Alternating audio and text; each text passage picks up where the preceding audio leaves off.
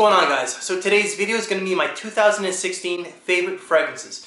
So some of these fragrances made last year's video, and so I do have a number of fragrances here, so please bear with me as this may be a bit of a long video.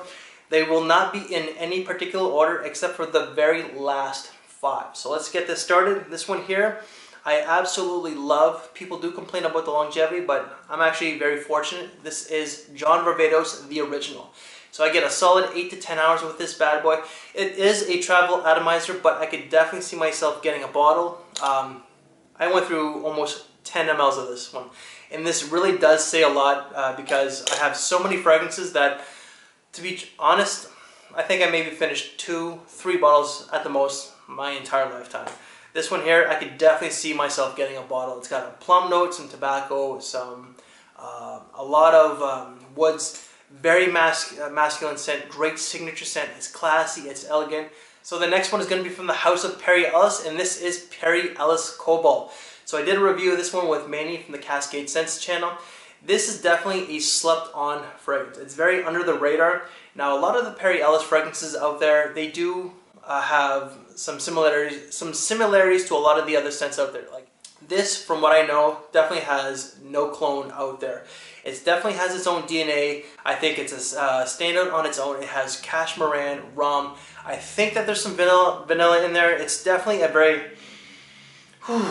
masculine scent. It's very elegant. I think that this is a great signature scent. If you're a masculine burly dude out there, you will like this one. I promise you.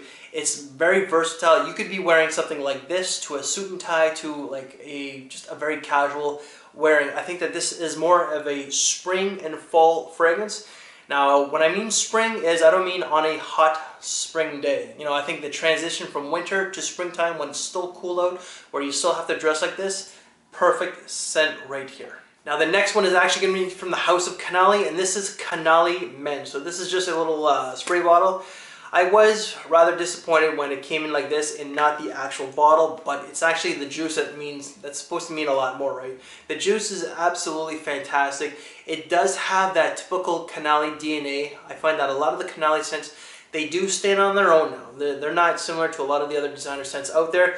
It has its own distinction, but a lot of the other Canali scents, whether it's the Summer Night, the Black Diamond, and so on, minus Canali style, they do smell somewhat similar, you know, so I don't know if they're flankers of anything, but this one here, lots of fruits, lots of florals, leather. This is a very classy, elegant, sophisticated scent, especially for a designer house. This is very versatile. You could wear it very casually to a tuxedo. It's that versatile, I find. The next one is going to be a niche fragrance, and it's from the house of Creed. Unfortunately, this is a decant, and it was a very generous decant from my good friend Manny, and this is Silver Mountain Water. I absolutely love this one. So I actually got this one back in July. It was towards the end of July. However, when I smelled this one, I absolutely loved it. I smelled it before, it's just, it was some time, you know. And when I revisited, thanks to Manny, because we were actually doing a video, and this was part of whatever video at the time, I fell in love with it right away. And I asked him if I could decant some, and he says, by all means. This is just so well blended. This is spring and summer right here. It's classy, it's elegant. I think it's the tea note that really does give it that class and that sophistication. It's a very elegant scent. I think it's one of the best elegant scents out there when it comes to the warmer months.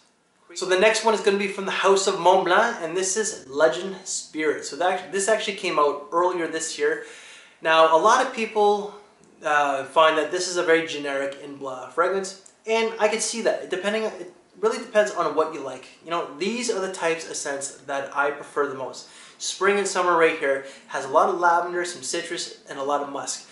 It is very casual. I like a lot of my casual scents, but when it comes to the heavy hitters, for fall and winter, I prefer more of the classy, more of the elegant fragrances. This is like pretty much sandals, shorts, and a t-shirt right here. So the next scent is actually going to be from the house of Canali, and this is Canali Summer Night. So I actually did a review of this one with Greggy Boy not too long ago.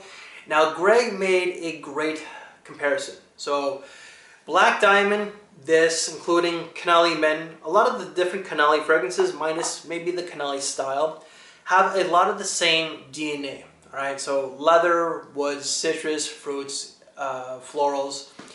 This definitely has a lot of florals, fruits, and citrus, but it doesn't have an overabundance of florals or an overabundance of leather.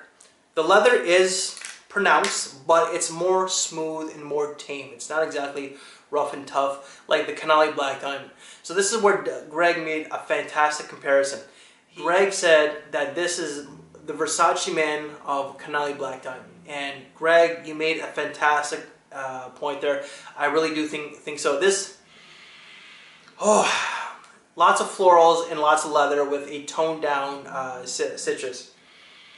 Very distinct, and I love it. So it's a very classy fragrance, very versatile as well. The next one is actually from the house of Zegna, and this is Zegna Z. So I actually used quite a bit. So I bought this one, I think it was in the winter of this past winter.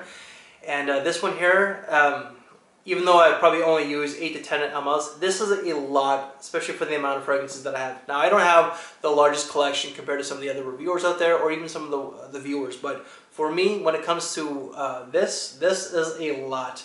Now, I unfortunately was being a smartass, and I lost a little cap. So I was being a smartass with some coworkers, and I lost the cap, and I ran it over. So I was actually working. I drive a bus for a living.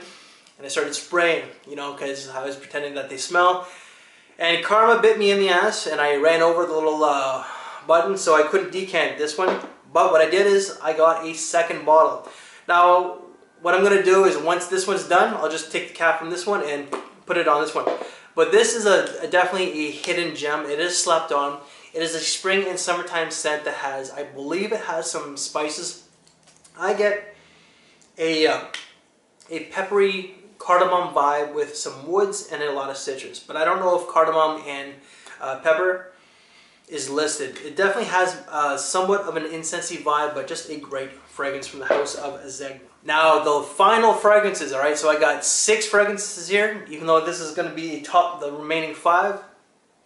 2 of them are actually tied for number 1. So at number 5, we're going with from the house of Cartier, and this is Eau d'Essence d'Orange Cartier. So I originally thought that this was more of a fall and winter scent just because of the color of the juice. I thought it had like a lot of incense and amber. I do get a bit of a slight incense vibe, but incense is actually not a note that's listed. A lot of orange, but it's more of a, it's definitely somewhat of a bitter orange. I don't know if it's blood orange, but it definitely has a citrus in there that is a little bit heavier, a little bit more tart, along with some musk, a little bit of florals, and I think that there's some woods towards the base. Great scent. Now, to me, okay, this is a very versatile fragrance. You can wear it very toned down, very casually, but I think that this would shine very well when you're in a suit and tie or even a tuxedo. Now, when you're wearing a tuxedo, you're definitely going to get a lot of attention, right? You know, women love a man that's dressed up. Tuxedo, suit and tie, they just command a certain presence. But sometimes you don't want an overly loud fragrance. This one here, boom, fantastic. To me, this is class. I wouldn't say it's sophistication, but it does have a classy, elegant vibe to it. It's a little bit more subtle, you know, but so sometimes you want a fragrance that is a little bit more subtle. You know, you got all this attention on you because you're looking, you're styling, you're profiling, but sometimes you don't want that, that fragrance that's going to slug people in the face. This is definitely not going to do that. Now the next scent, the 4th one, is actually going to be from the house of Ferragamo, and it's actually the latest release from the house, and this is Ferragamo Uomo. So this definitely does come across as somewhat youthful, but I absolutely love it. It's very sweet, it's loud, and it's definitely a banger. It's also a beast when it comes to longevity. It's got a heavy tiramisu note, some tonka bean. I think that there's some citrus in this one, along with some woods. It is masculine, but at the same time, it's feminine enough because of that tiramisu note that women could actually wear this one pretty easily. This is a loud fragrance, so you really do have to watch your application. Now, it smells absolutely delicious, but if you overspray, people are going to taste this one, and I don't think that they want to taste your fragrance, all right? But this is definitely fall and winter, you know, high school to maybe like as I stated, you know, it has a more youthful vibe. I'm going to be 40 in a few months, in April, believe it or not. I have the baby face, but definitely not this hairline. But I absolutely love this one. The next one is going to be from the House of Prada. So I was very, I do like Prada. They have some great summer scents. And I wasn't expecting much from this one. This is actually my scent of the day. This is Prada Luna Rosa Extreme or Extreme. Lavender, pepper, citrus. Just an amazing scent.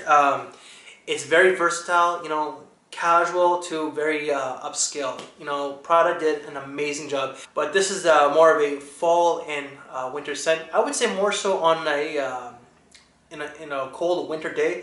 But this is suited for the evening as well. My second one is going to be from the House of Creed. It's my only Creed bottle. This is Creed Millésime Imperial. Oh my God. Oh, Joe Anthony, thank you once again. I have said thank you so many times on camera, and I will continue doing so. This is just, you know, I don't get a lot of emotion out of a lot of fragrances, but this one, oh my God, definitely.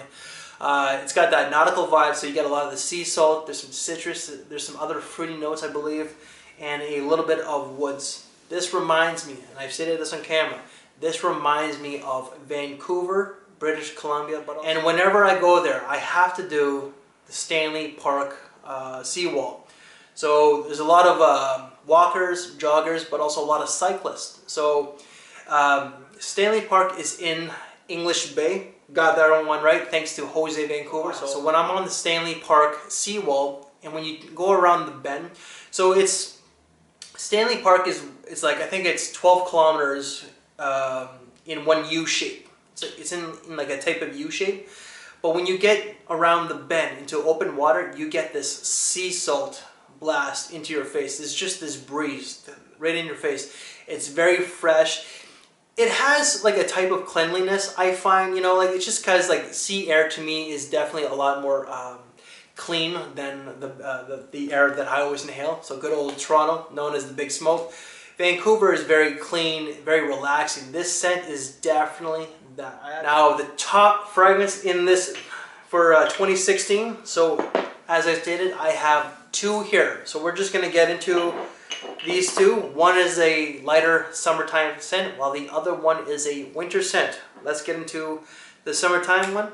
So this one here, you guys were probably expecting it. Ferrari Bright Neroli. So it's very fresh, a lot of neroli, citrus, very relaxing, very uplifting, very fresh, clean, zesty. Just, this and this here, the best fragrance summer scents that I had in my collection. This is just very casual. I wouldn't wear this one in a suit and tie unless you're working in an office setting. I get about 6 to 7 hours with this one. Unfortunately, it's not available in the US department store wise, but from what I've been told and what I've seen, it's on, I think it's Beauty Spin, or also known as Notino. But yeah, this one here, fresh, clean, very casual, very relaxing, very uplifting, is just, ooh, amazing.